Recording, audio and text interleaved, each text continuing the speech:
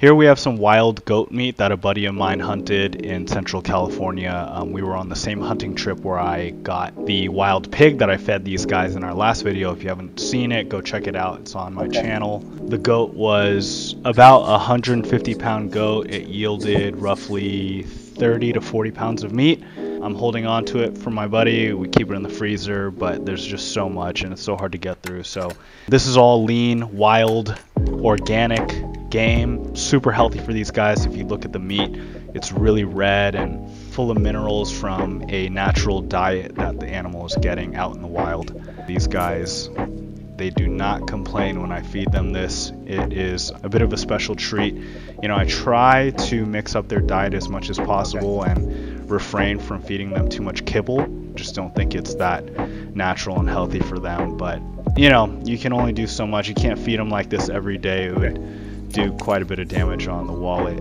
But when I can, I try to spoil these guys. The goat meat, normally I would try to eat myself, but this goat was particularly gamey. There's a very, very strong aroma that comes with it that can be a little off-putting if you don't season it right. The meat is also relatively tough. It's not like traditional lamb that you would buy at the market, which is generally very tender.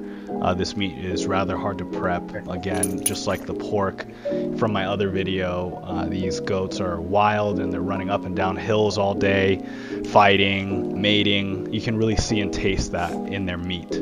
So enjoy this video of these guys getting the royal treatment.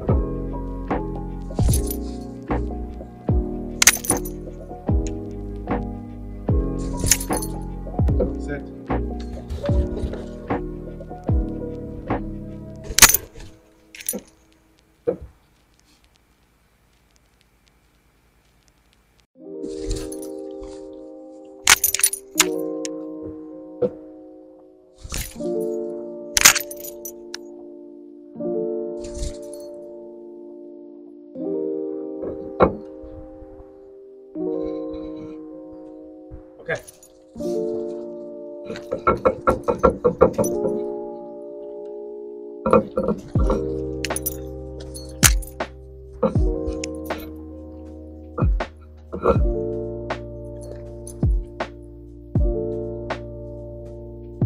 Good.